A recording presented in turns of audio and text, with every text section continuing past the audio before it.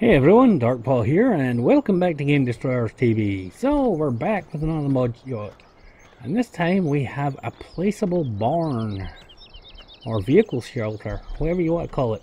I love this model, it looks really nice. Feels like the H-beams are poured into the concrete.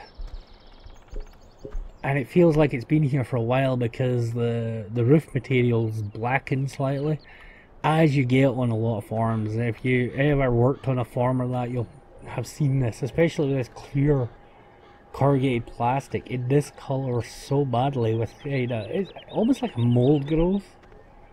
Really nice detailing on that.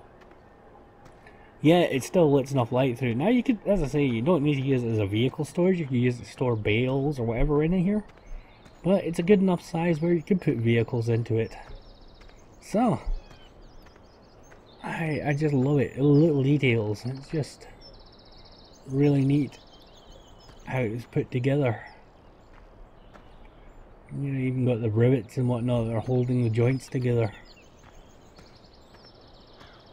So, if you want to check this out, the link will be in the description below. And until next time, everyone, stay safe.